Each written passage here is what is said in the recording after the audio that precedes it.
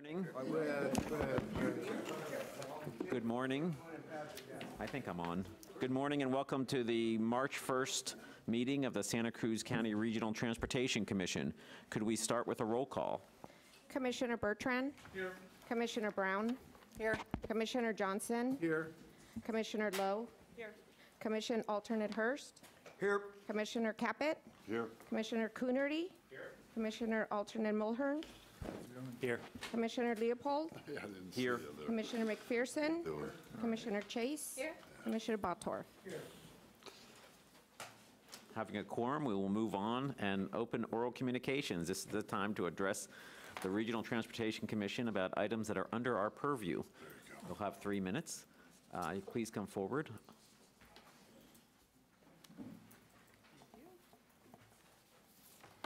Good morning, Commissioners. My name is Michael Saint from Aptos. And the first order of business is we are changing our name from Campaign for Sensible Transportation to Campaign for Sustainable Transportation. It's just to make a note of that, and we'll get all that stuff spread out. Basically, the first thing I'd like to do is to, again, express CFST support for how you're spending your Measure D funds on most of your projects. Primarily, and also to remind you that we still have a strong opposition to the Ox Lane project. We feel it's basically a waste of funds. We do mention SB1 a lot as a possible funding source from the state of California. And actually, some people have been basically calling this the road bill. That could be confusing, but in actuality, the focus of SB1 is on roadway maintenance and not expansion. Basically, most of the funds will go for that purpose, and only 5% of those funds will go for congestion relief. And they've actually said that it excludes highway widening projects, other than express lane or HOV lanes, which you actually have in the Tier 1 thing, but we all believe that are out of our ability to fund anyway. There's no mention of Ox lanes in the SB1 funding. By contrast, public transit is receiving 10% of SB1 funds. So with the SB1 road maintenance funds, cities across the state can use new local and regional funding measures, i.e. Measure D, for focusing on building a world-class regional transportation system, which would provide mobility for our growing population. SB1 has moved us forward on a pathway to a more sustainable transportation future for Californians. My question is, why isn't the SCCRTC joining California on this sustainable path? One quickie here, I gotta flip over my sheet. CFST is recommending moving funds from Ox Lane projects to mass transit options, i.e. bus rapid transit, expand and assist Metro in increasing its ridership, and focus more on possible options for the use of the rail corridor. We also support the funds that you're going to talk about today and transferring it over to Metro for the electric bus. Thank you for your time. Thank you. Is there anyone else? Good morning. Hi, Gail McNulty. I am with Santa Cruz County Greenway, but primarily my remarks today are those of a resident of the county, more so than someone representing our group. Very little of this has been approved by my board, just for the record. Yesterday's Sentinel announced that the Santa Cruz City Council unanimously declared a fiscal emergency on Tuesday afternoon, preparing to place a revenue-raising sales tax measure before voters on the June ballot. The sales tax would funnel an estimated $3 million in new revenue annually into the city's general fund, which primarily pays for services such as police, fire, and parks. CalPERS, cities across California are scrambling to get out ahead of a looming budget deficits as employees' pension costs are expected to nearly double by the year 2025. Education. It's expensive to live here and our teachers are underpaid. Pajaro Valley teachers in particular need more money. These are just a few of the financial challenges that we're facing as a county and as cities. Santa Cruz County, Santa Cruz City, Watsonville, Capitola, Scotts Valley, none of these places have money to throw away. So why are we still talking about a train that we can't afford that won't help gridlock? I'm a teacher and I brought a bunch of handouts today. I'm gonna pass these around. First of all, here's a picture. Transportation's rapidly evolving. We have a picture of Daisy, who we currently have on our tracks. We have a picture of Ollie. Ollie is the future of transportation. Ollie is a point-to-point little thing that could probably coexist on the corridor with bicycles. It could be a small-scale transit option on the corridor that could get people to and from where they need to go. Here's a little graph of the places that support daily commuter rail systems.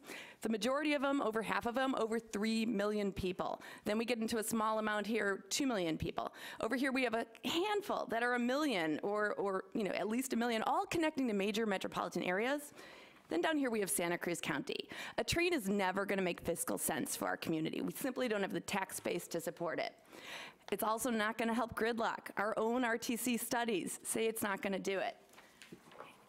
50%, maybe 60% of people, according to Caltrans, when they're on Highway 1, they get to 17, they go over the hill to Silicon Valley. That train would not help any of those people. And just Campaign for Sustainable Transportation is working on their Transportation Justice Conference. So this is just my personal thoughts about transportation justice in this county. My last job before this one was as a teacher at a hard-to-staff school in the Bronx, and I cared very deeply about social equity. So this is something I think a lot about. We need real solutions. Those people sitting in gridlock on the highway, they need real answers, not a fantasy train. Okay, we're gonna get into rail banking later. It's something we want to seriously consider. We'll get into that later, but I'm gonna hand all of this around to you, and it's just food for thought. Thank you. Thank you. Is there anyone else who would like to address us in oral communications?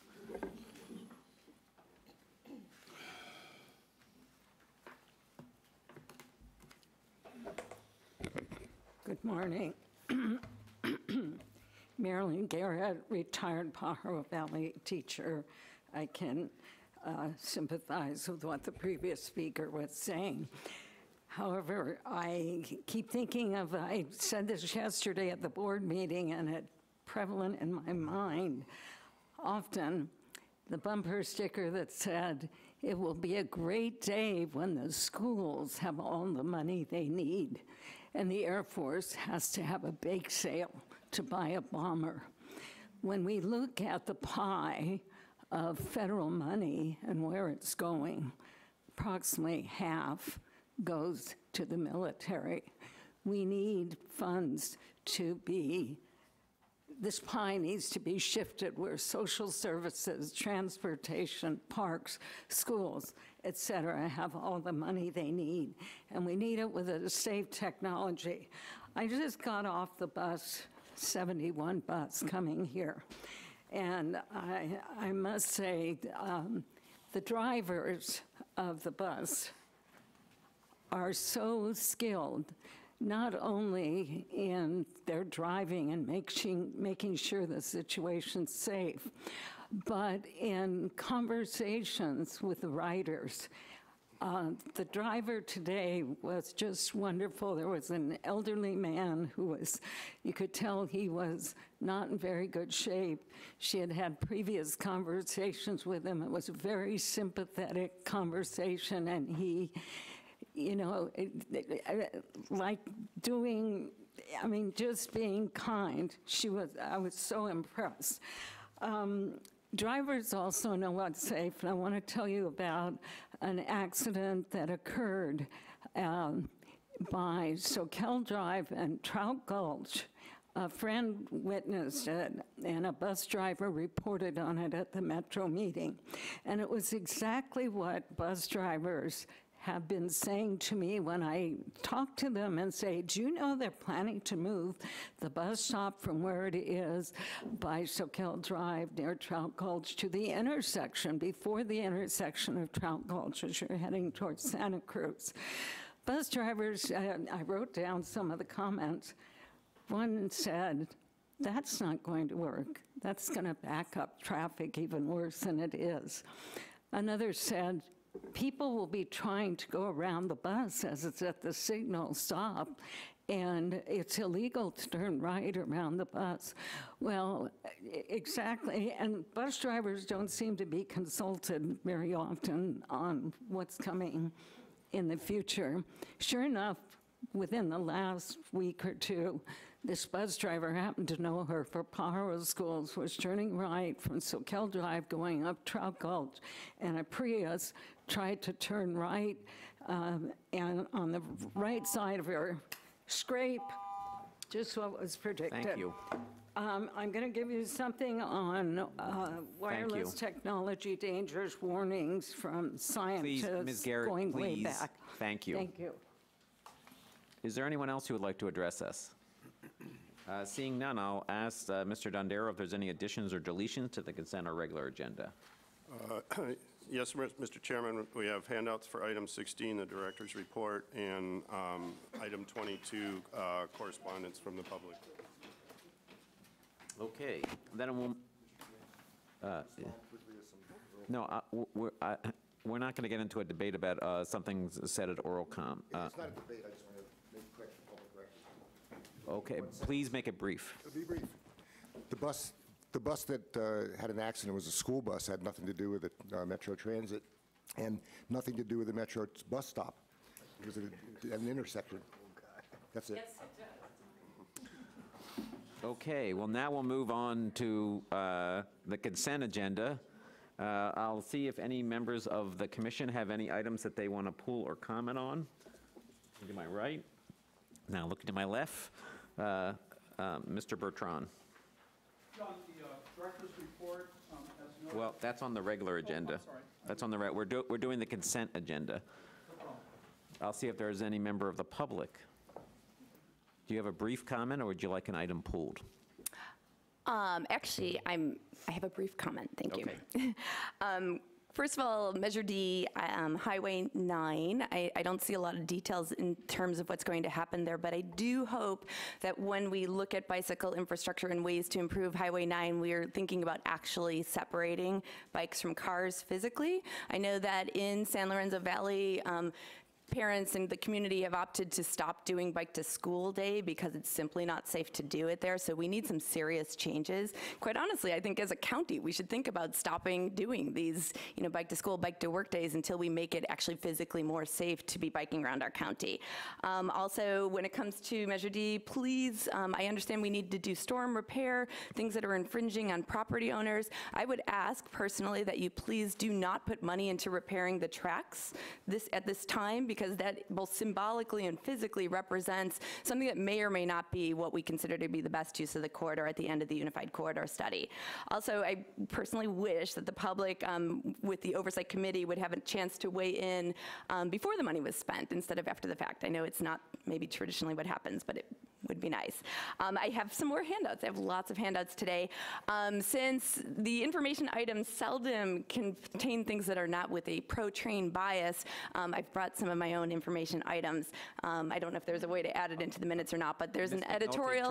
Try to keep this to items that are on the consent agenda. Well, this is the information items. So it's an editorial. Do you want to refer to the specific item that you're commenting on? I have requested over and over again that we start adding some information items that are not simply pro-train biased. So I've brought some of my own. May I please just say what they are? We have an oral communication portion. That is the time to talk about items that are not on the agenda. Okay, well then I will just talking about the consent hand agenda. these around. But these are fine. Information items that should be taken into account because we need to be looking at things other than rail. Thank you. Is there anyone else who would like to address us about consent items? Please let us know which consent item you're going to be speaking to. Item, I believe it's 12, miscellaneous communication. Okay. I assume that's on the consent agenda. It is. Thank you. Good morning, Chair Leopold and fellow commissioners. My name is Mark Masidi-Miller, and I'm here this morning representing the Friends of the Rail and Trail. I wanted to draw your attention to 2 letters that were submitted to you. Unfortunately, I missed the deadline last week. I thought we had an extra day because of the holiday, but anyway, I emailed those separately to you. They're also included in the additional packet here this morning. One of the letters has to do with Progressive Rail as a choice. I've been looking into their business plan, and I continue to be impressed with the thoroughness of their due diligence. I see you have a closed session later today. I encourage you to continue the negotiations with them. They look like a pretty stellar operation. The second one is this letter I wrote about the propane distribution facility. I was here at your last meeting speaking about this relative safety of rail versus highway transport, but I wanted to draw your attention to the fact that Mountain Propane here in Felton, a local propane provider in our county, has a propane distribution facility underway in Watsonville. And so the idea that this is some horrible thing that might happen in our county, the point is moot. Thank you for your time and service to our county. Thank you. Now I would entertain a motion about our consent agenda. Move approval of the consent agenda. Second. Motion by Rockin, seconded by Coonerty. All in favor signify by saying aye. Aye. Any opposed? Motion carries unanimously. With that, we will move on to the regular agenda. Item number 14 is commissioner reports on RTC-related items.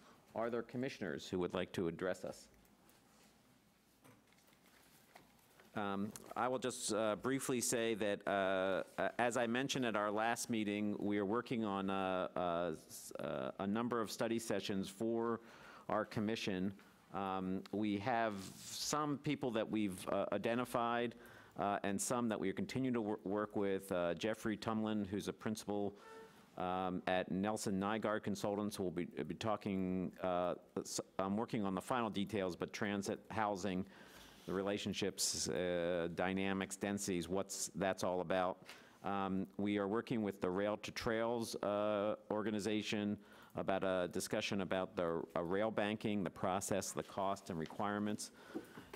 We are likely, there is going to be a Santa Cruz Chamber of Commerce trip on May 11th to the SMART train up in Marin and Sonoma. I would advise you to mark that date on your calendar because if you want to see what that train's about, this is an opportunity. I've gotten some suggestions about some trails that we're going to visit and as well, but rather than organizing a separate RTC trip, we would join in with the chamber and the RTC would pay the cost. So if you could mark that, and as soon as we get the official information from the chamber, we'll send it out and we'll ask for your participation or find out. We are going to be looking also at the future of transportation funding, financing, and fares. And we're going to be looking about equity in planning decisions, integrated transport systems, and also future transportation trends and first and last mile programs. So we're trying to find a speaker or speakers who could address this, and we'll hopefully have a full list by the end of this month. We're not going to be doing it on March 15th. Mr. Dondero, did you want to add anything? Just I wanted to clarify that I believe that your suggestion about going on the SMART trip was directed towards the commission members? Yes. And not towards the public at large? Yes. Okay. Well, I appreciate the clarification. Yes. We're not paying for everybody's trip on the to this. But as I mentioned, since we're going to be making decisions at the end of this year, we're trying to help provide as much information possible about larger transportation policy issues. And in specific, we know that people are interested in the rails question and the trails question, and so we want to provide field trips. And when we heard the chamber was providing one to the SMART train, thought that would be a good one for our commissioners to take advantage of. So if there's no one else to make a report, then we'll move on to item number 15, which is appointment of commissioners to the Budget and Administration and Personnel Committee. That's my report as well. The members who have expressed interest is myself, Supervisor Friend, Supervisor Coonerty, Supervisor McPherson, and Councilmember Bertrand. So unless we have anybody else who's interested in being on there, that will be the committee. I don't think we need, we don't need to take any action. That's just an appointment. there is a, sort of, not, I forget what, we call it, not confirmation, but it's concurrence of the RTC. So would that be a motion? So that would be a motion Move for that we concurrence, accept the yes. committee proposed by John Leopold. Second. Motion by Rockin, seconded by Brown. All in favor signify by saying aye. Aye. Any opposed? Motion carries unanimously. Next, we'll move on to item number 16, which is the director's report. Good morning, Mr. Dondero. Good morning, Mr. Chairman and Commissioners. A few items to share with you this morning. First item is regarding a economic study that just came out this week regarding the key economic impacts of Senate Bill 1. This was authored by the American Road and Transportation Builders Association. I won't read all of this information, but one of the key items here is that with Senate Bill 1, it's creating an average of 68,000 jobs per year for 10 years that will yield $3.3 billion in salaries for California workers each year. So, and then there's some other items there that you can read. And there's a link in here, and we can send you that as well. But it's to get the full report. It runs about 60 pages if you're interested in getting a copy, or contact us and we'll get one to you.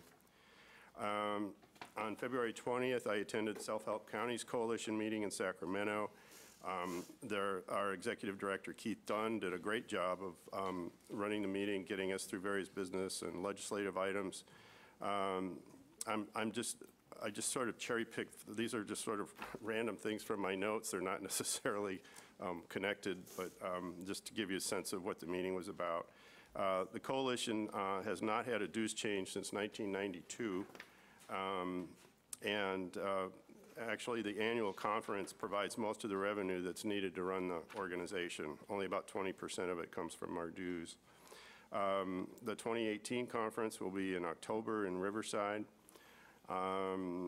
We talked a bit about the coalition's good relationship with the California Transportation Commission, and they had held a town hall meeting with the CTC last year, and the CTC's expressed interest in doing another one this year, which is a good sign. It keeps the communication channels open with some of the key decision makers at the state level. As we approach the November elections, the fact that we'll be changing governors always has an impact on high-level positions in the state government. In transportation, Transportation Secretary Brian Kelly has already left, and Caltrans Director Malcolm Doherty has also left his post, so we'll probably see a few more of those announcements. It's just, it happens every 6 years, so.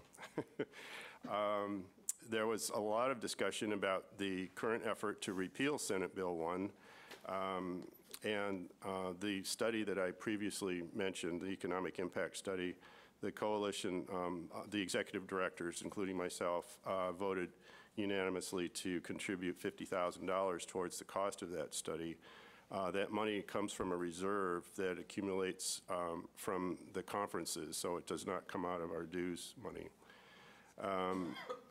Other organizations that are working to stop the repeal of Senate Bill 1 include CSAC, the State Association of Counties, the League of Cities, and CalCog, to name a few.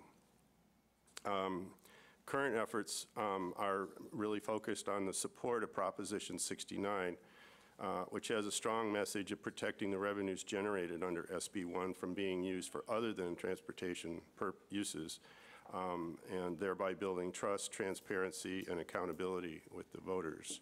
So that's sort of the first step. That will be on the June ballot, Prop 69, and that will put a firewall basically between those revenues and any other uses. So we have several staffing items today. The first one is that Daniel Nakuna, our Chief Financial Officer, has passed the 25-year mark for years of service to the RTC. Daniel's expertise in all things fiscal has kept the wheels turning and the audits admirable at the RTC over the years.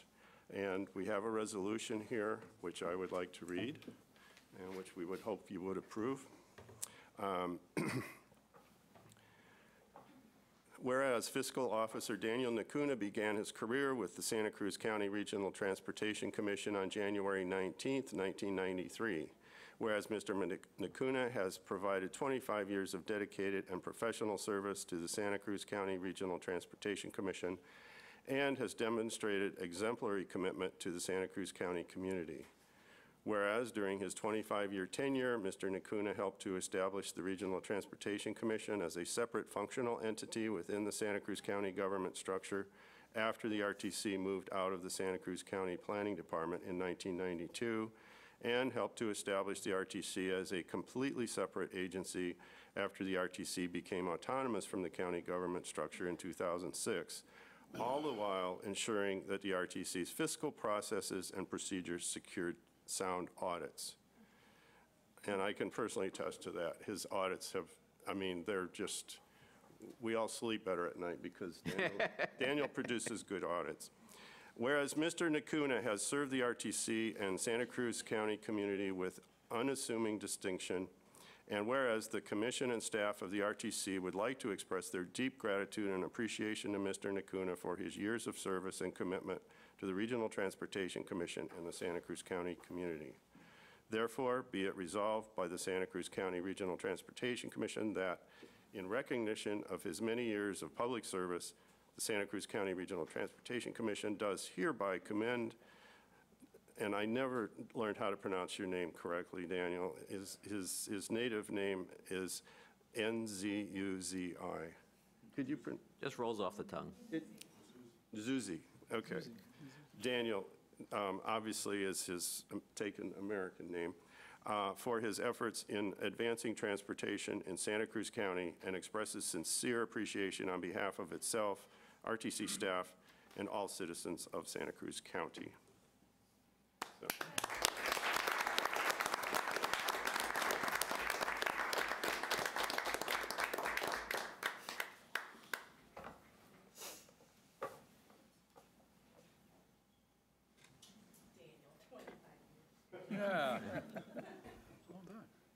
I'd be happy to take a motion on this resolution. We actually approve this resolution. Motion by Rockin, seconded by Chase. All in favor signify by saying aye. Aye. Any opposed? Carries unanimously. 25 years gives you a chance to speak at the microphone. If there's we've kept you pretty quiet for 25 years, Daniel. This is your chance. Good morning, commissioners. I'm really so happy and honored to get my 25-year resolution. My life has been an interesting journey from a tiny little village in Congo, Africa, to here in Santa Cruz. Life cannot get any better than this. I would like to thank George for your kind words, and also the past executive directors who brought me on board. I would like to thank people I worked with, Caltrans District 5, the folks at the county, especially the auditor's office. We have also, I also worked with people at the Metro. Finally, but not least, my colleague on staff. It has been just a great team, and I'm happy to be a member of that team. I like my job, and it was a pleasure. It has been a pleasure serving the community in Santa Cruz. Thank you.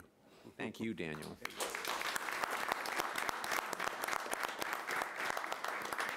A good financial person is someone you never hear about at these meetings, and it's nice to recognize you for your 25 years of service.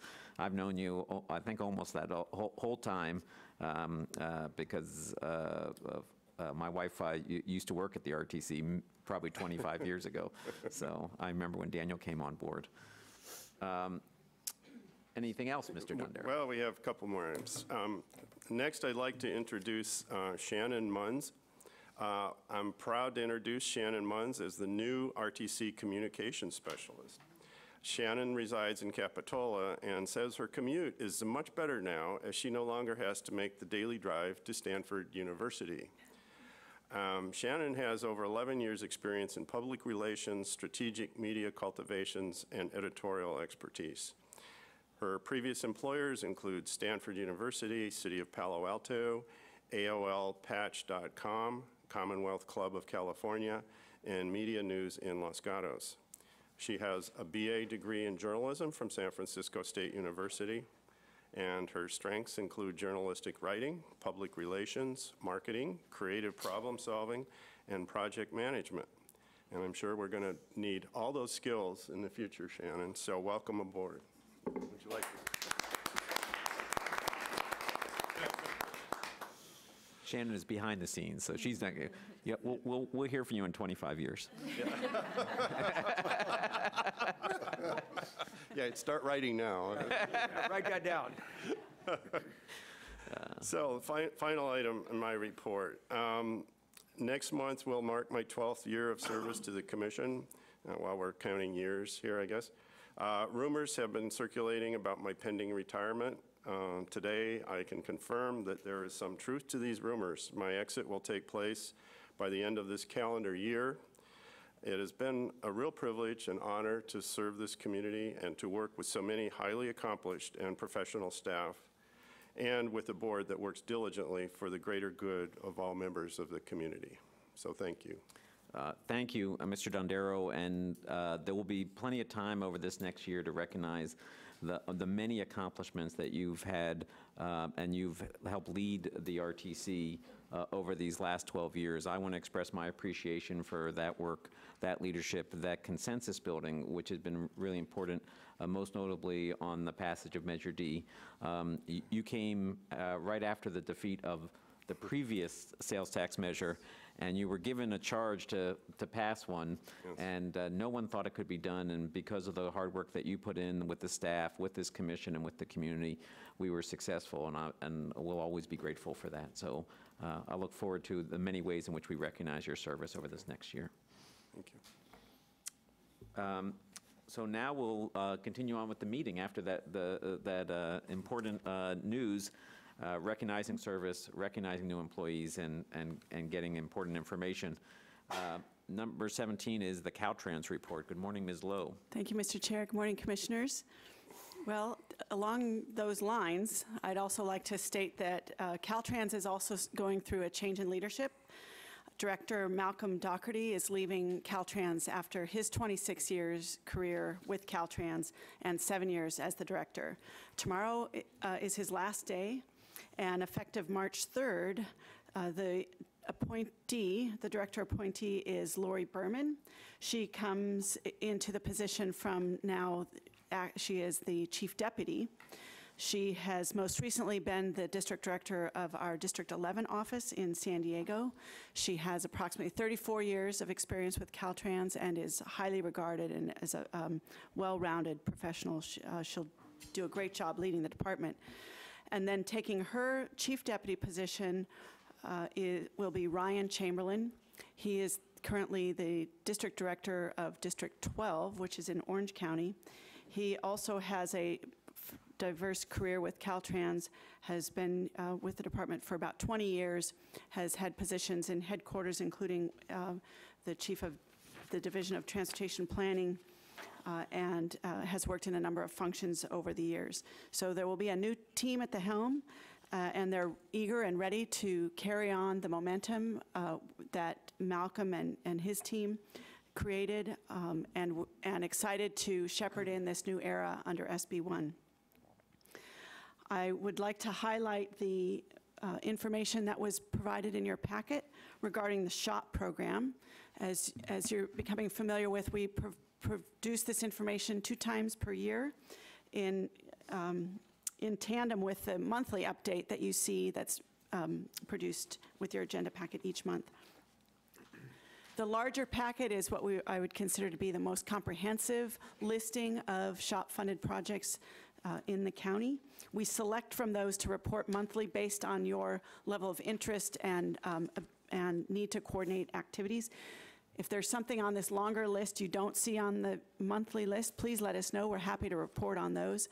We like to manage the information so that we're not over-communicating on lots of details, but we want to make sure that you are informed and that you know how we are taking care of the system and working to maintain and catch up on much of the deferred maintenance that now SB1 will allow us to do more of. Lastly, I would just like to point to a letter that was handed out in your dais. I'm sorry it did not get into your packet on time. It's a letter dated February 27th, signed out by our district director, Tim Gubbins, and it addresses comments and questions that were raised at prior board meetings. Mostly specific in regard to 152 and one question on State Park Road, which we're still looking into. Okay. Any questions? Are there questions for Ms. Lowe? Yes. Mr. Caput.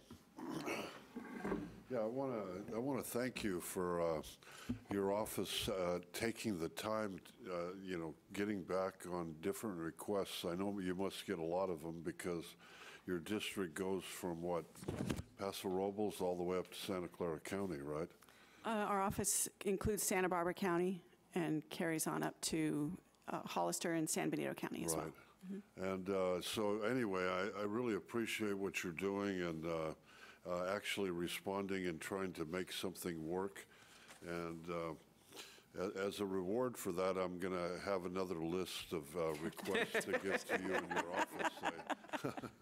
But anyway, I think what we're looking at here is near that intersection where a woman actually died about 6 months ago. She was in the crosswalk, but the speed limit was pretty high coming up to that crosswalk. It actually had a light there too, but I think better signage in that area is a step forward, and also your concerns about crosswalks on Main Street, which are part of Highway 152. We actually fixed some of the visual part, making it easier to see people that were standing at the crosswalk getting ready to go across. The other would be a roundabout that's on the schedule for 2020. Are there many roundabouts on actual freeways? I mean, I like the idea. I think it's worth a chance and everything. But I find it very unique that you're responding to the problem that we do have out there. It's near the fairgrounds. Commissioner Caput, are you referring to the Highway 129 Lakeview intersection? Yes, I believe. Carlton, the one right below it, I believe, or whatever. At Carlton Road, we're constructing a left turn channelization. Okay. And will that be a roundabout on the Lakeview one? Yes. That's going to help a lot, and I really appreciate your looking at that. Great. Because it is, both of those intersections are very dangerous. Thank you. Thank you for acknowledging that. We appreciate it. Okay. I had one question. This morning, we woke up to hear the news about the Board of Equalization not increasing the gas tax by 4 cents. And I'm wondering what effect that will have on any of these projects or Caltrans-related activity. Are you from? Commissioner Leopold, I'm not familiar with that, so I'll have to get some information, get back to you on that. Yeah, I'd appreciate that. Then the 2010 gas tax swap, the Board of Equalization was given the authority to approve gas tax increases. This would be the last time that they would be able to do it before it's taken away because the Board of Equalization is changing. They voted down the increase in the gas tax. So it's fortunate that we have SB1, but every little bit helps. Okay. Next, we'll move on to item 18, which is Senate Bill 1, updates and position. Looks like Ms. Marconi is our speaker. Good morning, Commissioners. I was rapidly trying to email our legislative assistant in Sacramento to find out about the BOE information for you. I'm not sure what the answer is. and I probably won't in the next 15 minutes, but I will talk about the things I do know about, which are Senate Bill 1. And as the commission knows, since last April, when the state legislature and the governor approved Senate Bill 1, the Road Repair and Accountability Act of 2017, we have discussed this bill and what it means for our community as well as the entire state several times. Director Dondero also referenced this earlier in his director's report, and at your board meeting last month, you approved the 2018 legislative platform, which includes and has included for several years identifying as priorities for this board to make sure that we are maintaining transportation funds where they are in existence, making sure that they're not diverted to other uses. We've had this problem over the last decade, especially where some state transportation funds have been used for non-transportation purposes or to repay bond debt service that was expected to be repaid through general funds. And we've also advocated for more funding in recognition that our county, just on the local street and road system, has over a $300 million backlog of needs in order to get our roads in good condition. And so we were all welcoming Senate Bill 1 when it came to fruition last April. It took a lot of negotiations and conversations at the state level, coordination with local agencies, Caltrans, partners throughout the state to bring this bill to fruition. The California State Association of Counties, the League of Cities, so many partners participated in making sure that bill went into effect. And many of us were concerned and reluctant because of the history of some transportation funds being diverted. And because of that, the legislature, in addition to approving Senate Bill 1, approved a sister bill called ACA 5, Assembly Constitutional Amendment 5, which was to firewall the funds. That is now on the June ballot as a constitutional amendment that voters will consider as Proposition 69. And so today we are recommending that the board take an official position on Proposition 69, recognizing our support for ensuring that transportation dollars remain dedicated for transportation purposes. Just as a reminder, Senate Bill 1 is the first significant stable investment in transportation since the mid-1990s. It's a long time coming. And as our vehicles become more fuel efficient, which is outstanding in many ways, it doesn't reduce how much we're using our road system, how much we're wanting to use our transit system, our bicycle and pedestrian facilities. And so there's been this vacuum of funding needs. And so finally, Senate Bill 1 is helping us to address at least some of the deferred maintenance that exists.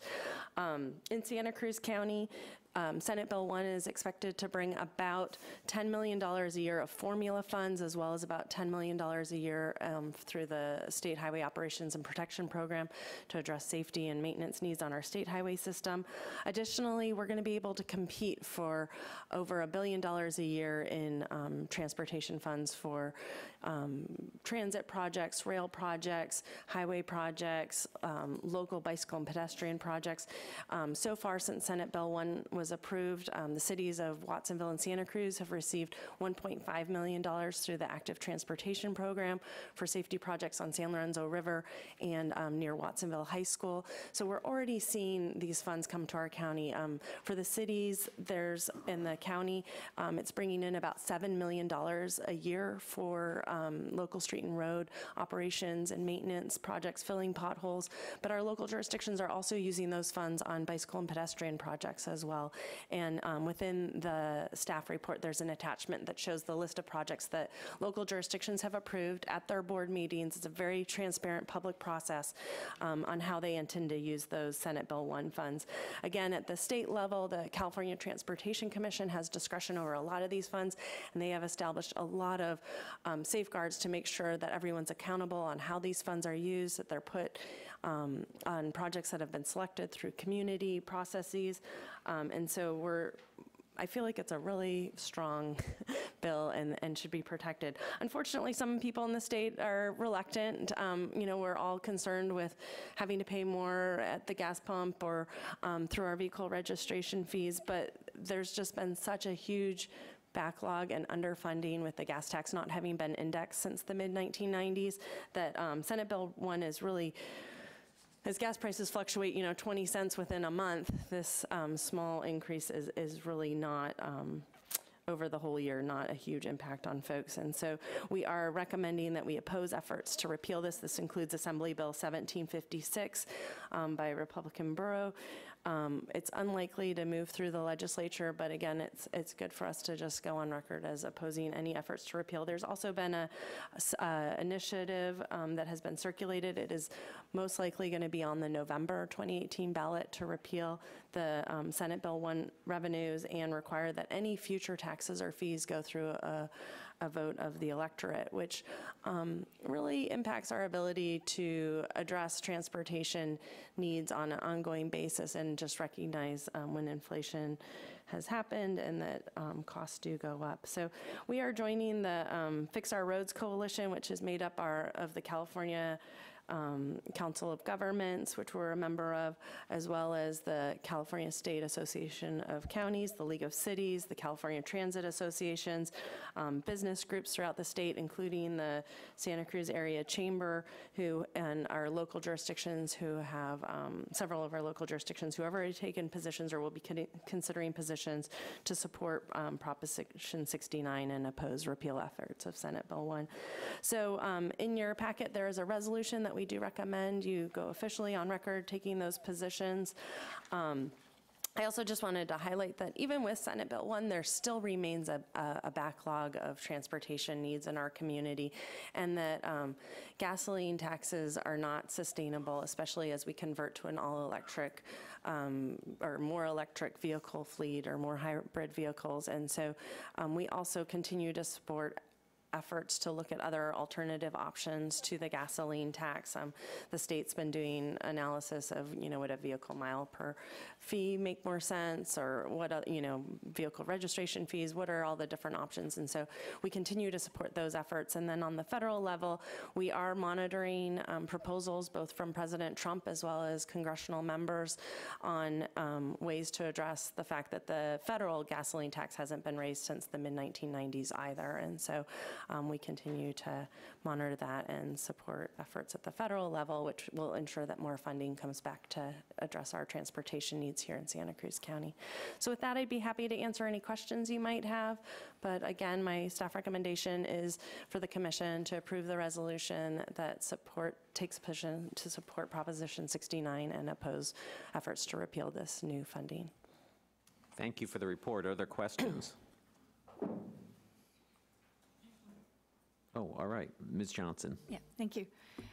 So Rachel, after the commission considers this action and assuming that the commission approves it as our legislative platform, do you coordinate with all the other jurisdictions in the county to communicate with them? Because all the county, of course, and the cities all have legislative platforms and they all have lobbyists.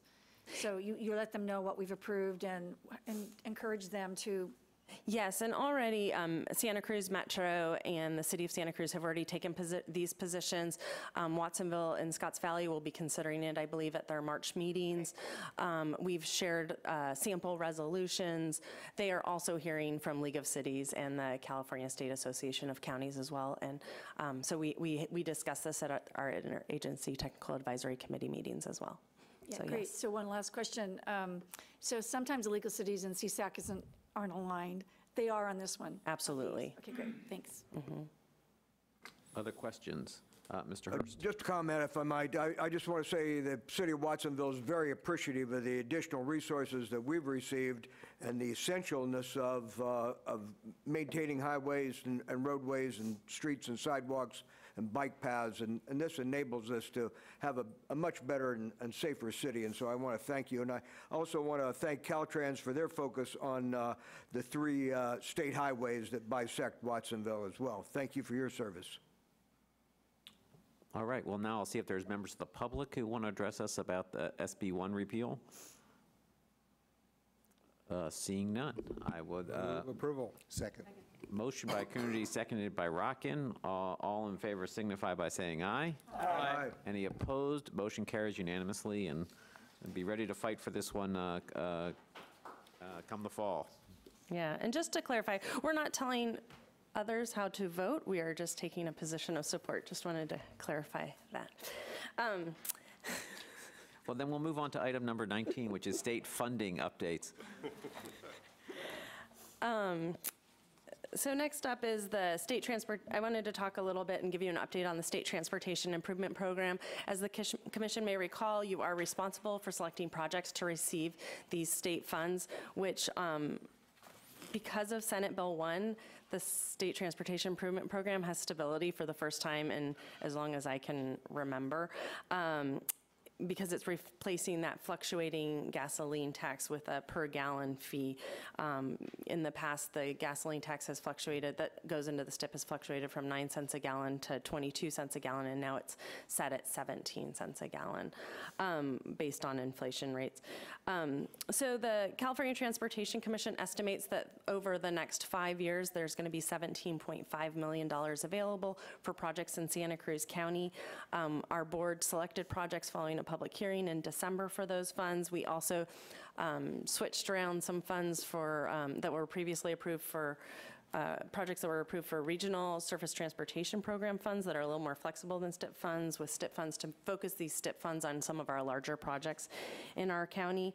But knowing that any decision of this board is subject to concurrence by the CTC in December, we also approved some best case, mid case, and worst case scenarios where what if the CTC didn't approve all of the STIP funding requests that we proposed. Well, I have really good news. Last night, the CTC staff released their staff recommendations for the 2018 STIP, and they match up with their preliminary staff recommendations in that for the first time in at least 15 years, they are recommending every single project that we have proposed to be included in the STIP. So this is really a good thing. We're really excited. Actually, Metro had 3 projects in there. They were willing to postpone one of them if there wasn't enough money in 18-19. The CTC staff recommendations, which I haven't even told Metro staff yet, are to include all 3 projects in fiscal year 18-19. So this is really exciting. We're going to be able to accelerate a lot of transportation projects that have been on the list for a while. So I just wanted to provide you an update on that and let you know what I think is really good news. It's very uncommon that the CTC would not approve its own staff recommendations. And so I expect as of March 21st, we'll be able to give the green light to everyone to start implementing their projects quickly. So that's really You great. missed Mr. Clifford's broad smile that broke out upon the news of that. Are there questions or comments from members of the commission? Mr. Caput. Yeah, I'll make this actually quick. We've requested, I guess, that a grant for Houlihan and Highway 152. Highway 152. And I think we're actually going forward, and it looks very good. I hate to say that, knock on wood, right? Okay. Yeah, so another project that the commission did approve funds for back in December, there was about $800,000 from our regional surface transportation program funds, but we're also seeking a competitive grant that's provided through Senate Bill 1 from the local partnership program. We're able to compete for those funds only because we have Measure D in our county. We wouldn't even be able to submit an application if we didn't have Measure D. So yes, we've been working with Commissioner Caput's staff as well as CTC staff to really advocate that we're able to get the final $1.5 million that's needed for that project through that competitive program. We will know the results and what the CTC staff recommendations are in what their recommendations are in April with CTC board action in May. So we're still on hold to know if it actually does get funded, but I really appreciate the work that your staff has done to collect support letters and reach out to the California Transportation Commission. So hopefully that will get fully funded. Thank you also, and I believe it was rated very high on the request list. It meets a lot of the criteria for the local partnership program. I think it's a very good candidate. Thank you. That said, I can't guarantee because LA County requested $1 billion. So. Other comments or questions? I'll just say that you know, it makes a difference to have resources to take care of our transportation infrastructure, and this is a good sign with passage of SB 1 that we actually have resources to take care of many different things. You know, when we came up with our regional transportation plan and look out about what our needs are and the gulf between what we have and what we need, it's still great. So the SB 1 really provides a tremendous amount of money, and it's great to see the CTC agreeing to all of our requests, and thank you for your work on that. Now I'll see if there's any member of the public who'd like to address us about this item. Seeing none, it's not really an action item. We No, don't it was just require a any status action. report. It's a Nope. status report, so thank you for the report. If they had said they didn't want to recommend any of our things, then I wanted to have this on the agenda in case I needed some last-minute action from you, all of you. Well, the world has changed a little bit, so It you has. can, you can Good sit day. down and figure out what happened with the Board of Equalization. We'll move on to item 20, which is the early mitigation for transportation improvements in Santa Cruz County, the MOU approval. Mr. Dondero. Yes, good morning again, Commissioners. Keeping in our theme with the long view of transportation, this is an item that was actually brought to you back in 2009 or 10, I believe. And we were the first agency to actually approve this MOU, but since then, it went through some gyrations and some of the wording changed, and I don't think any of you, except maybe Mr. Johnson, was on the commission at that time. Is that, Don't rub it in. and I'm sure. If it was 9 or 10, I was here. Oh, maybe you were. Okay, so we had two I was commissioners here and Mr. Rockin. So at any rate, to explain briefly what this is that anytime we do a construction project in transportation, part of the environmental process is to identify any impacts on the environment, and that can sometimes mean removal of trees or taking of some wetlands or impacting, a variety of things that include, natural features. And so the mitigation that has to be done has to be locked in, funded, and all the agreements have to be signed for that mitigation project before the actual construction project can go forward. And we went through that fire drill when we built the auxiliary lane project on Highway 1 a few years ago, and we were frantic to get this mitigation project in place because the clock was ticking to get the construction contract signed. Otherwise, we were going to lose the state bond money from the CTC. So it can be a real critical part of a project, but it's a hidden part that most of us don't really notice most of the time. And so this grew out of an effort that goes back to the early 2000s in Monterey County.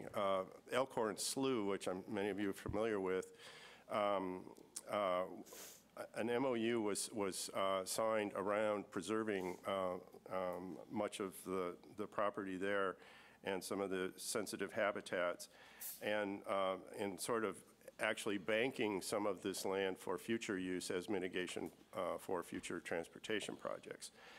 And it was done through a very collaborative process, and Caltrans was one of the major players in this, and so was the Resource Conservation District. And so after that was signed, the RCD came to us and said, we think this model could work in Santa Cruz County. In fact, we think it could work in a lot of places. And actually, their vision was preemptive of actual trend right now statewide amongst Caltrans and at the federal level to do exactly what this MOU is saying. So in a sense, we were predicting the future, and now we're catching up with the current state of affairs. It's a great model because what it does is it builds trust between agencies that traditionally don't always work that well together. If you look at the attachment, excuse me, there's 13 agencies that are signing on to this, and that's what's caused the delay in getting this agreement signed. My colleague from the Resource Conservation District, Chris Coburn, is here today, and I'd like to ask Chris to step up and just say a few words because he has been a prime mover in getting this document through the approval process of all 13 of these agencies. When I say 13, that includes their legal departments, and that was quite often, I think, the sticking point. So, Chris, why don't you share a little bit of your perspective on this? Well, thanks, George, and I appreciate the opportunity to speak to this briefly today. And I would like to take credit for the foresight for this initiative. Unfortunately, I'd have to give that credit to, not fortunately, but Karen Christensen with the RCD really worked with George initially in envisioning this new type of partnership for the way in which natural resources can be protected and the way in which natural resource agencies can be working with transportation agencies. Because really what we're talking about are public values and public resources. Even though we might not be talking about fish or frogs necessarily, when we're talking about transportation projects, those are public resources that need to be considered as well too.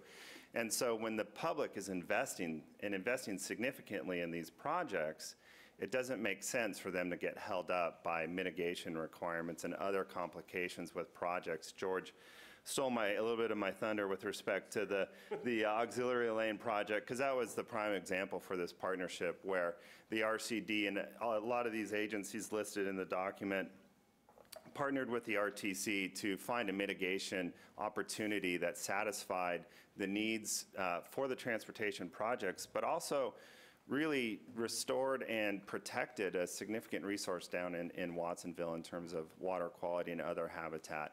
And that's really the model that we're working on here, is how do we more effectively implement transportation projects while protecting natural resources.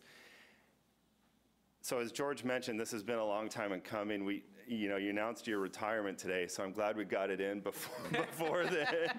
I wasn't so sure for a while. Yeah, unfortunately, when you do interact with a number of the attorneys and legal departments that are involved with these agencies, it does get a little bit tricky.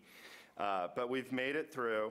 And, I think this is a really unique opportunity in Santa Cruz County. It's a biodiversity hotspot. We have tremendous natural resources. Protecting those resources and hoping to enhance those, we've developed programs like the Integrated Watershed Restoration Program, which has implemented over 150 restoration projects over the last decade in Santa Cruz County. So we're talking stream restoration, dam removal, amphibian pond creation, erosion control, all types of projects that are protecting our natural environment. We have a document produced by the Land Trust of Santa Cruz County, the Conservation Blueprint, which really provides us, no pun intended, but a roadmap for how and where we should be protecting natural resources in the county. And I see this MOU as another piece in the puzzle to help us really more effectively mitigate for those transportation-related impacts. So I just wanted to, again, thank the Commission for consideration of moving into this type of model. I think, as George mentioned, the Manabe, or the wetlands project down in Watsonville for the auxiliary lanes, we're also working, not directly related to this, but with the county, with the RTC, the Coastal Conservancy, all the signatories here, as well as Caltrans, on a project up on Scotts Creek, where it really sort of exemplifies this new approach to transportation planning, where we're looking at how do we restore the lagoon and marsh ecosystem there at Scotts Creek, which has been so heavily impacted by the bridge that was put in place there in the 1950s, 1960s. I can't remember the date. But we're looking at it as a lagoon and marsh restoration project. NOAA Fisheries has highlighted that project as the most important project for recovery of coho on the central coast of California. And so we're looking at that project as restoration. Oh, by the way, it's also going to have a transportation-related improvement. We're going to hopefully replace the bridge there and improve safety on the transportation corridor through there, improve public access, and restore the system. And so these types of things I hope we'll see more of. MOU helps us get there, and I appreciate the effort that we've all put into persevere, I guess is what I'm trying to say all these years. Yeah. So thank you. Happy to answer any questions. Thank you for your work. Thanks, Chris. I'll see if there's any questions from members of the commission. Seeing none, I'll see if there's any comments from members of the public.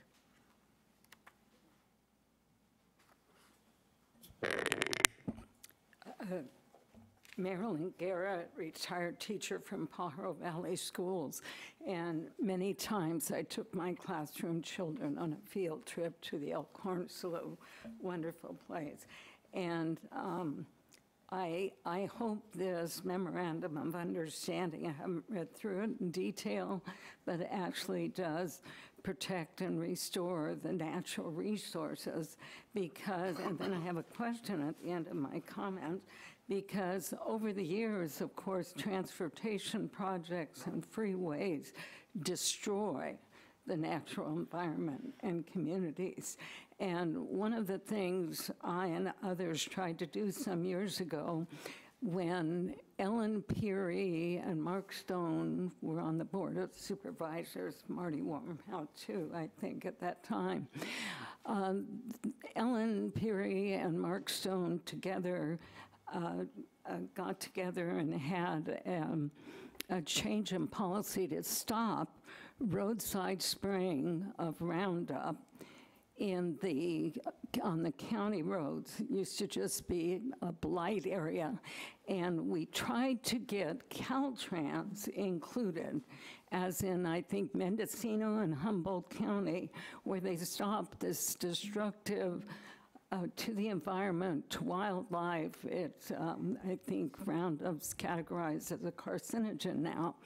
So a major way to restore and protect the natural resources as much as possible, because I think it might be kind of an oxymoron where you have highways and transportation and protecting resources. My question is, are you still spraying Roundup on the roads or for anything? Because, of course, the mechanical means of cutting and non-toxic methods of weed control should be used, not toxic herbicides. So that's what I want to know. And I want to add one thing. When I was at the bus stop today at Redwood Heights Road and Freedom Boulevard, it looked to me like just a little bit of grass around the bus stop looked like that had been sprayed. I'd like to know what that was, because of course it goes into the water system. We're breathing it. I'd like to see a non-toxic world, wouldn't you? Thank you. Okay, would anybody like to provide testimony about the MOU? Yeah. Seeing none, I'll bring it back to the commission. Mr. Hurst. I think it's quite an accomplishment to involve this many agencies and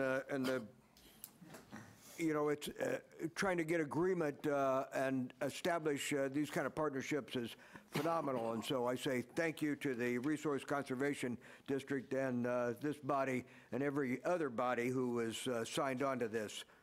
It's monumental. Ms. Johnson. Thank you, Mr. Chair. Thank you, Chris. Thank you, George. And let's thank Karen, too. Yeah.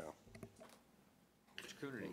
Sure. So I just want to, I'll move approval because this is a really exciting effort, and I want to thank Chris for this effort and then for mentioning the potential restoration of Scott Creek, which would be an amazing opportunity, and it's only going to happen with this kind of collaboration across many different agencies.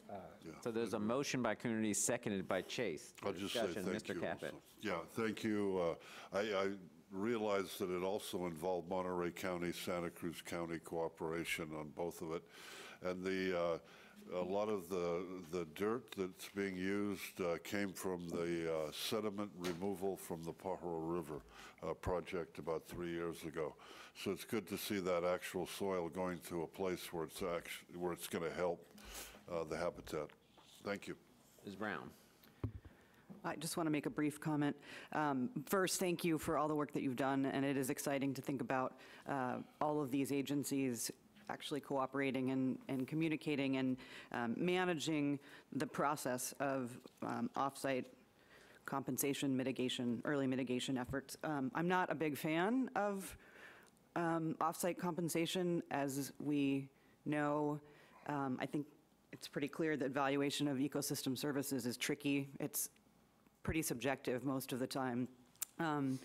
And so I feel, I have mixed feelings about it, but I do appreciate the effort to make this work. And given that the courts have deemed off-site compensation appropriate and legal, I think this is absolutely the best case scenario for ensuring the most sustainable process moving forward. So thanks.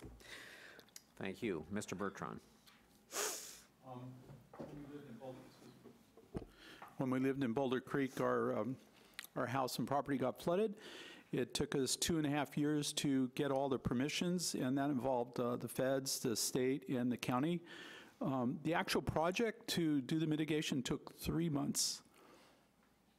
to get the approval took over 2 years. So this is an immense accomplishment. Seeing no one else, I would just say that it's a good example of, it takes a lot of work to work together, but collaboration is usually a better strategy than confrontation, and this will really help us on these projects as we seek to build them. There's been a motion by Mr. Coonerty and seconded by Ms. Chase. All in favor signify by saying aye. Aye. Aye. Any opposed? Motion carries unanimously. And with that, we get to the last item, which is review of items to be discussed in closed session. Mr. Mendez?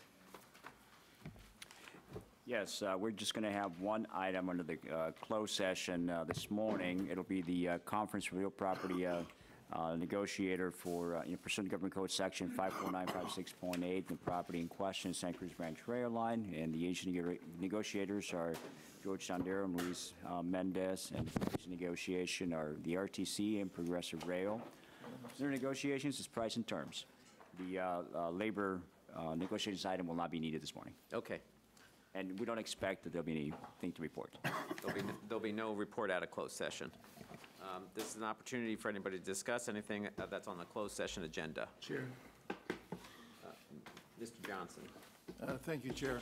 So, I've received a number of emails with respect to Progressive Rail and the negotiations that are going on. And I think people want reassurances that because everything else is waiting for the corridor study, that any sort of agreement that would happen after that study is completed. So could you just speak a little bit about that so you can kind of reassure people that, there's no closed door agreements that are going to be signed? This is a real estate negotiation, which has to be, you have to do that not in the public eye before you actually take the action. No, I realize that. I'm just talking more or less about the timing. This is actually what we would like to talk to you about in closed session. All right. And it was the direction of the commission to enter into these negotiations, Yes. but make a long-term commitment. So, so if there is anyone else who would like to address us, seeing none, we will move to closed session. Oh, yeah, public members. Members of the public. Oh, I thought that's what I We're not apologize. clear about that, sorry. I apologize. Hi, Gail McNulty, again speaking more as an individual than representing Greenway on this particular topic. The fact that RTC staff endorsed a 10 to 20-year tourist train contract at the January 18th meeting sent a pretty strong signal that their goal is to keep the tracks in place no matter what. This does not bode well for the fairness of the Unified Corridor Study, which is currently considering non-rail options for people who are desperate, or for people who are desperately looking for alternatives to gridlock. A tourist train with tickets that would likely be $30 to $50 per person, per Craig McKenzie, the CEO of Progressive Rail, may bring a bit of tourist money to our county, but it would not help to reduce gridlock, and it is no way an equitable solution. I want to thank the commissioners for recognizing that entering into a tourist train, the tourist train portion of this contract prior to the end of the Unified Corridor Study would not be fair. I also want to thank Commissioners Bertrand, McPherson, and Johnson for voting against entering negotiations in January when things were moving very quickly. Since January, the public has learned a lot of new information. We've learned about Progressive Rail's business practices in Wisconsin and Minnesota. I've personally spoken to people in these communities where Progressive Rail is currently operating, and I am personally incredibly afraid of the idea of bringing them to our county and signing a contract with them. We've learned about Progressive Rail's very strong ties to the oil and gas industry. And we've learned, the public, this is something that perhaps the RTC was aware of, but the public has learned about the Federal Railroad preemption loophole that the oil and gas industry is exploiting to circumvent local zoning and environmental regulations and build massive industrial complexes and establish or continue their other unwanted activity along rail corridors in communities all across the United States.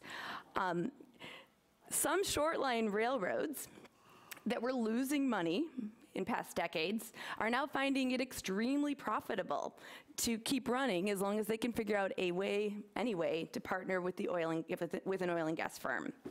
As you all know, the oil and gas industry is booming in the United States like never before.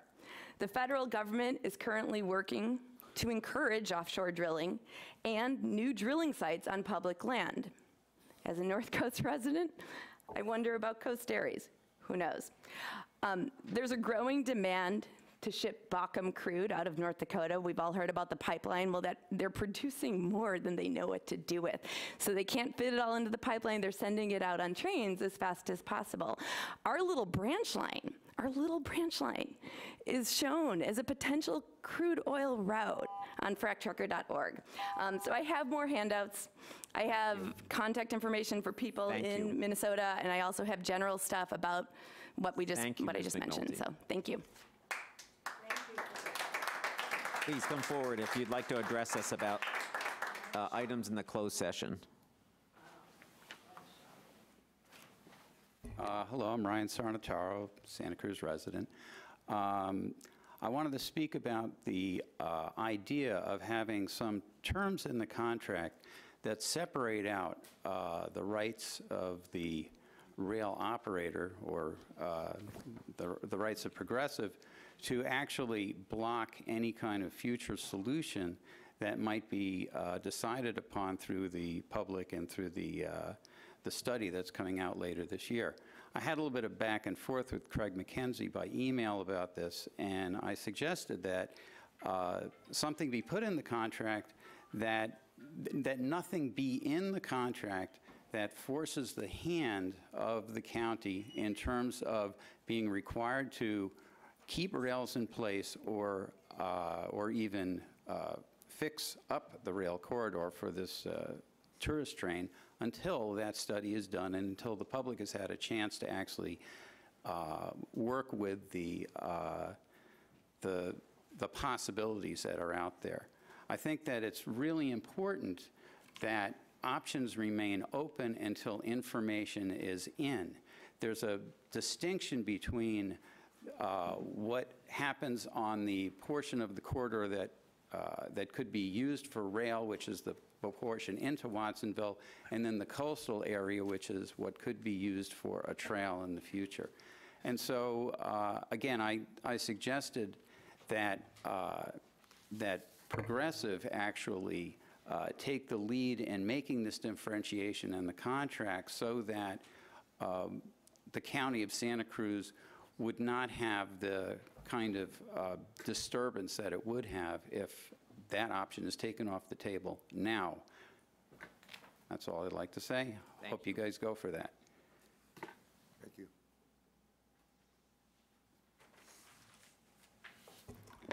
Thank you. Good morning. Becky Steinbruner, resident of Aptos. I want to support rail. I do. But I want it to be good for the county, and I want it to be something that really is going to offer an alternative solution for our people to get around, in addition to bringing in tourist money.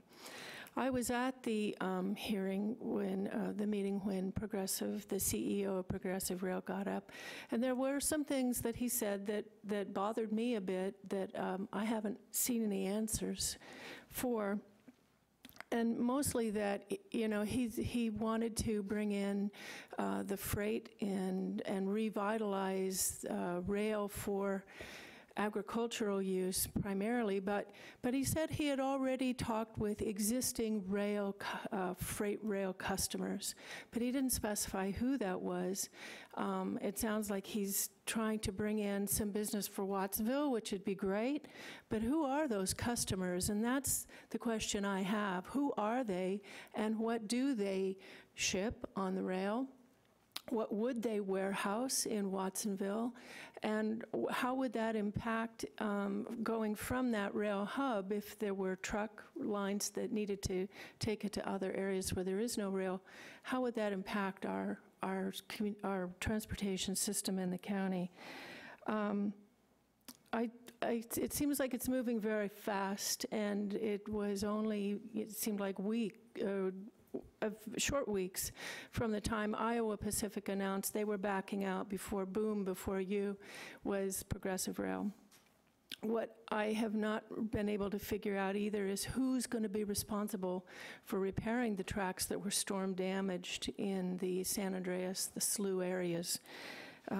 So I want to side with the speakers that I've heard so far. I apologize for coming in late, but I have concerns, but I do support rail, and I do think there's a space for everybody, rail and trail. I'd like to see the trail get going right now, but go with caution with the rail because of some of these issues that I've raised before you.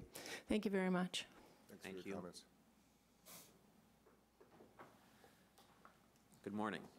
Good morning.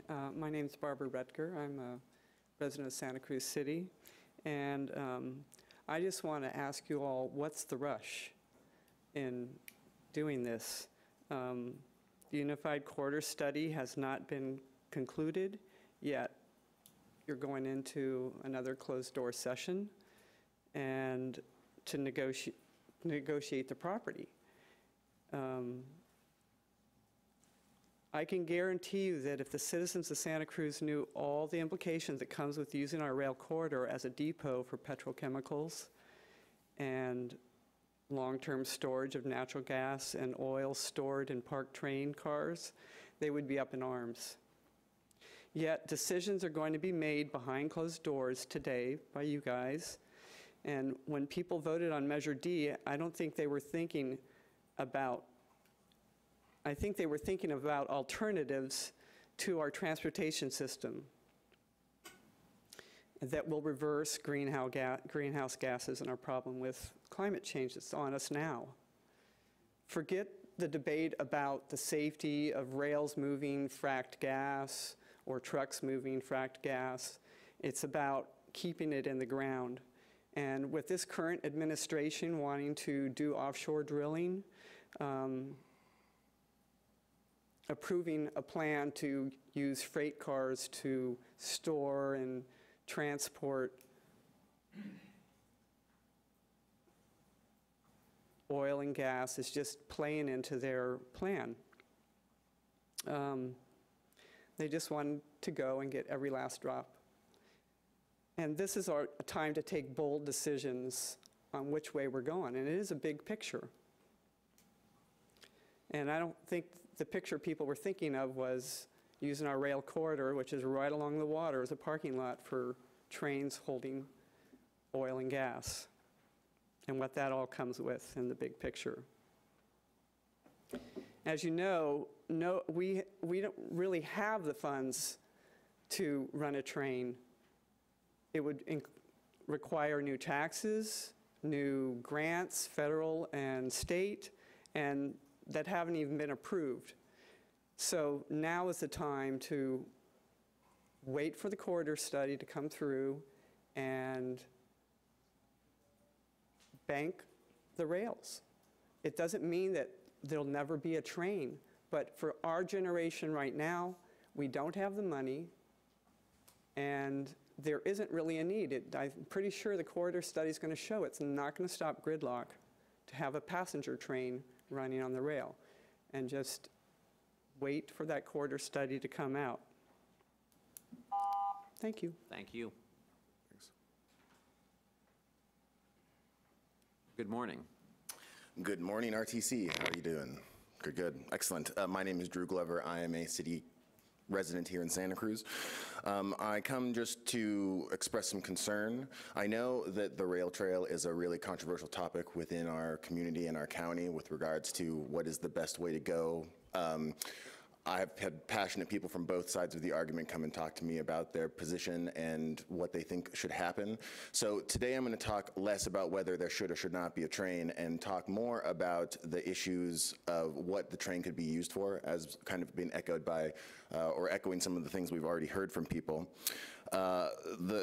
What's being planned with the tourist train is problematic on many levels, and that can be a whole nother conversation. But what I came today to talk about specifically is the idea of freight agreements with Progressive Rail. So there's lots of different community members on both of the different positions that have approached me that are concerned about what's going on, the speed at which it's happening, and the lack of community input that they feel is being taken into consideration with the construction or the molding of this contract. And I have to agree that I've had an immense amount of trouble getting information from your offices with regards to your stances on the contract and reassuring me that in the contract negotiations that are taking place, you are taking strong and firm stands to make sure that there is no possibility that the transportation of oil or noxious chemicals through our county will be taking place. Now, I know that there's the development of the propane facility in Watsonville, which could be a foreshadowing of things to come with regards to what the trail or the rail could be used for. But I haven't gotten a clear answer from any of the offices, especially because I've only spoken predominantly to your staff. I haven't gotten through to a lot of you individually to be able to talk about your specific positions. But I haven't gotten any kind of confirmation that you're taking this into consideration or that it is something that you will vehemently oppose if it is included in the negotiations. Other things that are kind of concerning is that these conversations are happening behind closed doors now. I know that it was mentioned that these are real estate conversations, and so there's some legalities of confidentiality.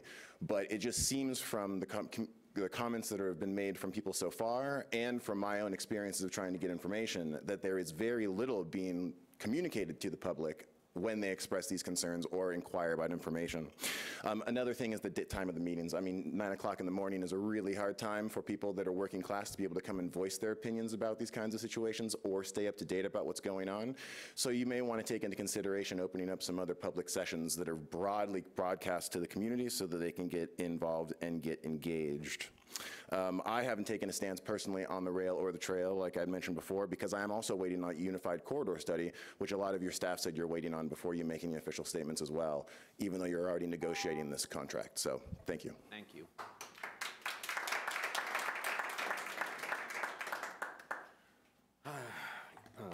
Good morning. My name is Bill Cook. I live in Santa Cruz. Thank you all for your work.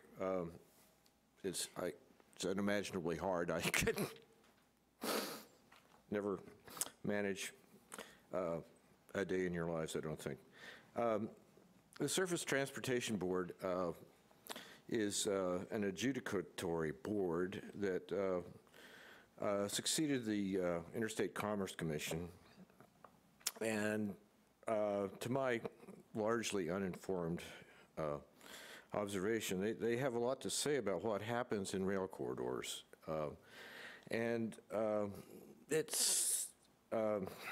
board has wide discretion through its exemption authority from federal, state, and local laws to tailor its regulatory activities to meet the nation's changing transportation needs. I'm not reassured from that perspective that we have any control over the rail corridor. I believe the only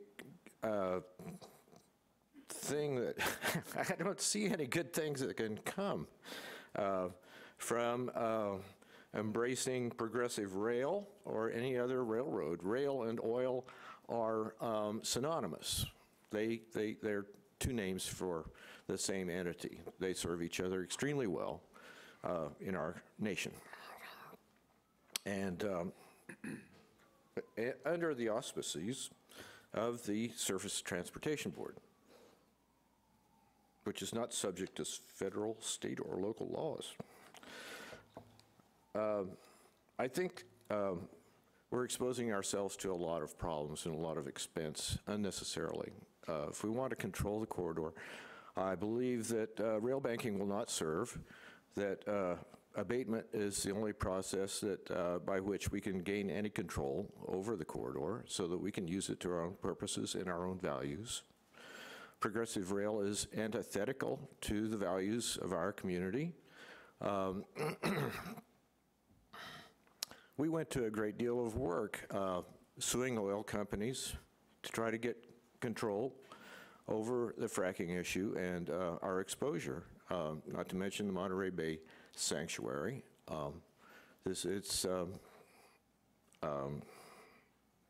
I'm at severe pains to understand why we're entertaining this option. Thank you. Thank you. Thanks for your comments. Good morning. Good morning, Chair Leopold and fellow commissioners. My name is Mark Masidi Miller. I'm a professional civil engineer and a 35-year resident of the city of Santa Cruz. I just want to bring up a couple of points about Progressive Rail and the pending contract negotiations you're entering into. Freight operations are essential and vital to the economic health of our community. There's a number of operators in Watsonville that are taking advantage of this right now. There's a new biofuels facility, Agron, that's coming online. Agron's going to be producing, that facility in Watsonville will be producing 15 million gallons per year of biodiesel.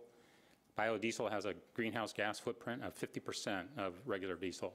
It's produced from soybean oil, which is a sustainable practice and resource in our community. So they're meeting the needs of that. I'm impressed with Progressive Rail's idea of enhancing freight transfer by building a transloading facility. The Coastal Commission, you may have seen their February 5th letter to AMBAG. The Coastal Commission points out that getting every truck off the road is worth, every rail car is worth about 3 trucks on the road. Rail is extraordinarily efficient in moving freight, and it's safer. It's about, number of studies, 15 to 17 times safer than moving by highways. It gets trucks off the road, which preserves capacity for our highways, which have limited capacity, and it's improved safety.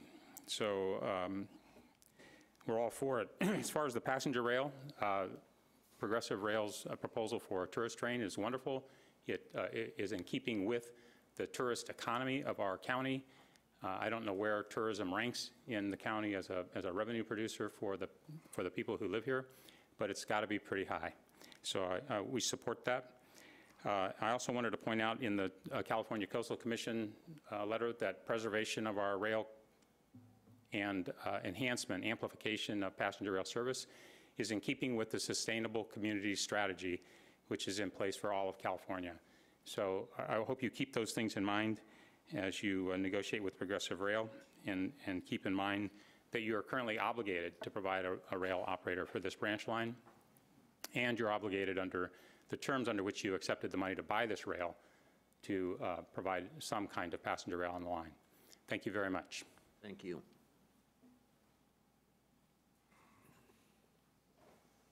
Good morning. Morning. My name is Nancy Connolly. I'm a resident. My name is Nancy Connolly, and I'm a resident, City of Santa Cruz. And I'm speaking today to ask you, our elected officials, to slow down with this process.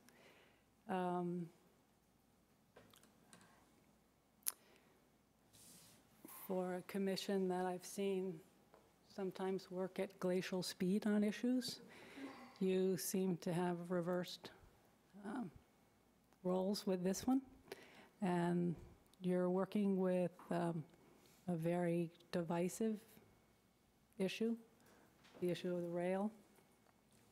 And for someone who really wants to trust my public officials, I'm struggling with this one, because this is a very important issue for our community. And I've seen the issue of agriculture being used as a reason for why we need rail.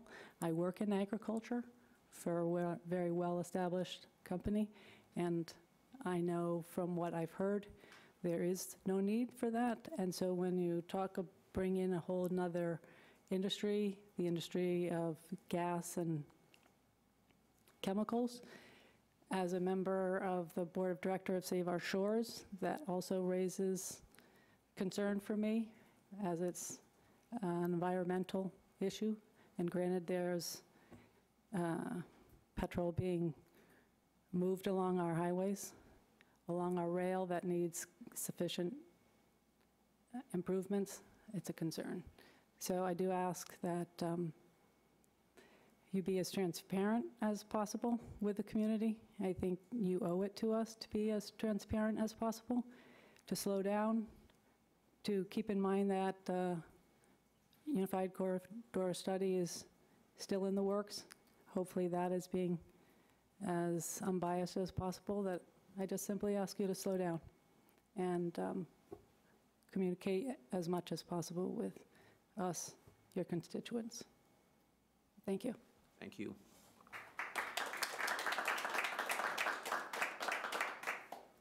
Good morning. Many thanks to the speakers who've addressed this issue of progressive rail and given some of the history. I've learned a great deal I had no idea about, and I'm recalling that Supervisor Leopold, you really led the way on banning fracking in Santa Cruz County, as I recall, and the idea that progressive rail potentially would bringing in these toxic materials and involved in various aspects of the fracking process is quite appalling and definitely not in keeping with the values of our community.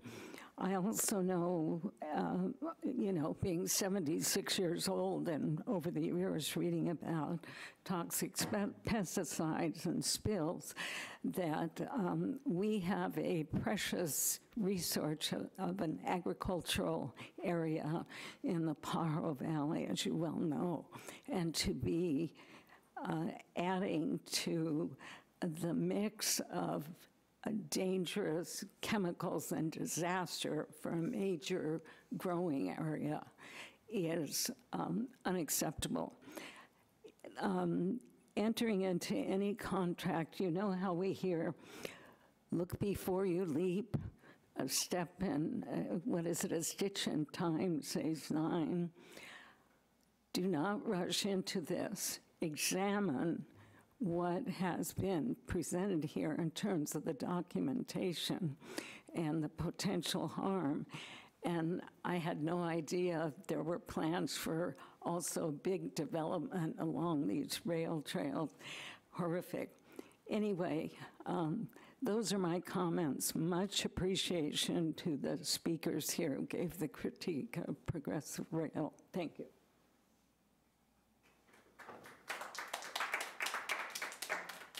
Good morning. Good morning. My name is Diana Adamick. I'm a Santa Cruz resident. And I just want to say I'm not opposed to freight on the tracks. I'm not opposed to passenger rail, but I don't think that all tracks are appropriate for freight and not all tracks are appropriate for passenger. We have to kind of consider each track separately, and that's part of what I have an issue with here is I don't really see a clarification on any of that. And I'm also agreeing with everybody else with the rush to this and the fact that we're going to be locked into this long-term contract. And with the idea that so much is going to change in the city in 5 years, even more so in 10 years, and to be locked into this for 10 years is quite frightening. And I really hope you would consider slowing down a little bit and taking a little more into consideration, because along with the part of my issues with the passenger rail and being kind of siding more with Greenway is that the passenger rail hasn't even been considered all the details, or at least the public hasn't been informed a lot of that. So my issue with this particular issue is at the rush, so thank you very much. Thank you. How many more people after Jackie? Okay, you might be the last one. All right. Hi, I'm Jackie Nunez, longtime resident of Santa Cruz and volunteer for Save Our Shores and founder of Last Plastic Straw. So this issue is really important to me because I really feel my duty to protect the marine sanctuary.